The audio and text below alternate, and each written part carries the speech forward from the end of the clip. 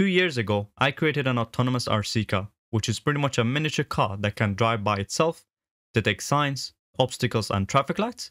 It was great, but I think together we can create something much better. So in this new video series, we'll be recreating the car completely from scratch with 3D printed parts. Starting from this first episode, we'll be creating the RC car part, the remote controller and the car, which gives us a nice foundation and start for the series. Feel free to comment below any features you want to see in the car for the next episode. It could be anything.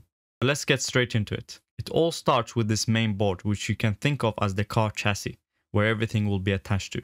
We'll be going through everything that attaches to this main board, which ultimately at the end becomes the full RC car. Starting with the wheels, they are made up of two 3D printed parts, the rim, which is a hard material, and the tire, which is printed in a soft TPU material. The soft tire simply slides into the rim in a tight fit like this, which gives us a nice solid wheel for a good road grip. A tire alone like this is not useful. We need a motor to make it turn so the car actually moves. For that, we can use these motors. They're a great option for a project like this as they provide sufficient speed and torque for little power. The wheel simply slides into the motor shaft for a solid connection like this. We need a way to attach this motor to the main board. For that, we'll use this part. One side simply connects to the motor and the other side to the main board. However, as we can see, when we turn the wheel for steering, the wheel hits the main board, which we don't want because that means the car can't turn properly. It will have a very limited turning angle. So to overcome this issue, we can simply use a spacer to move the wheel under the board. To attach the spacer to the board, we simply use an M4 bolt with two bearings, one on top and one at the bottom for smooth, frictionless steering.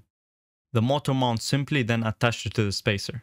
So now, when the wheel turns, there's nothing to collide with and it can freely rotate without any issues.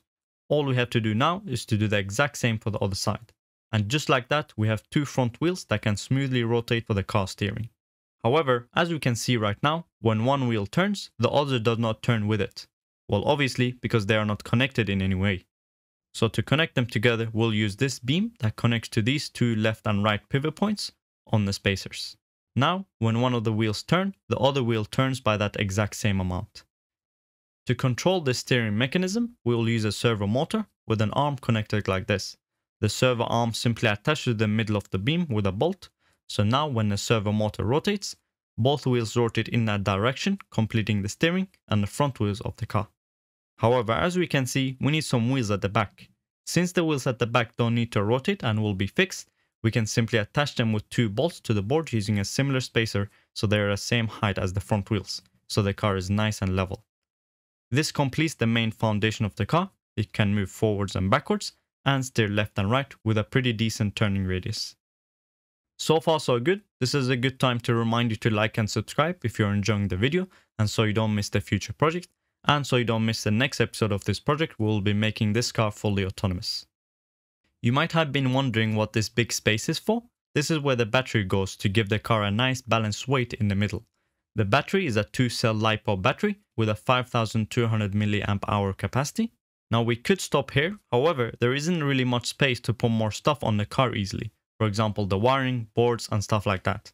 To get more space we can simply make another level using another board.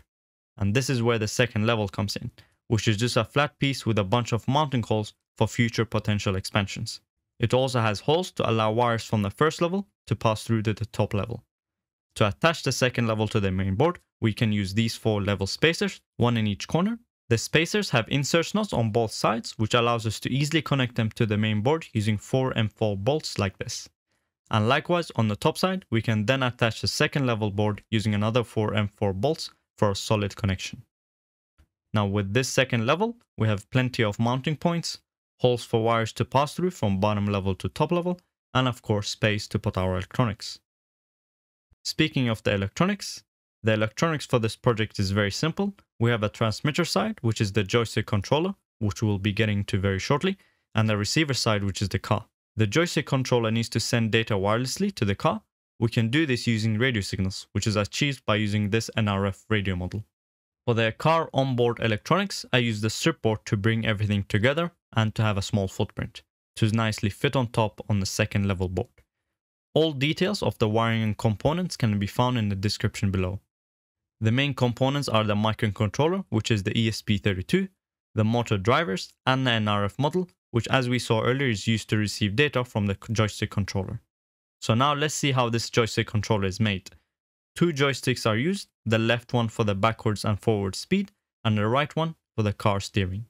I also added two buttons. Currently they're not used for anything, but they might be handy later on as this project series continues and our RC car gets more features. There's also a switch to turn the controller on and off. These components are all attached to the lid of the controller, which then attaches to the main controller housing using two bolts like this.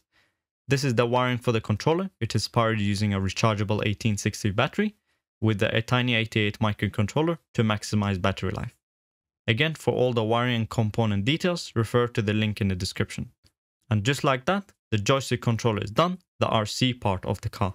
Let's now see it all in action. First, we start off by turning on the car, then turn on the controller. We use the left joystick for the forwards and backwards speed for all of the four wheels, and the right joystick to control the steering. We can see that the controls are very responsive, the car has a decent speed, and it has a very good turning radius to make tight turns. Additionally, since it can be considered as four-wheel drive, it can also go over multiple terrains and obstacles, which is a nice added bonus.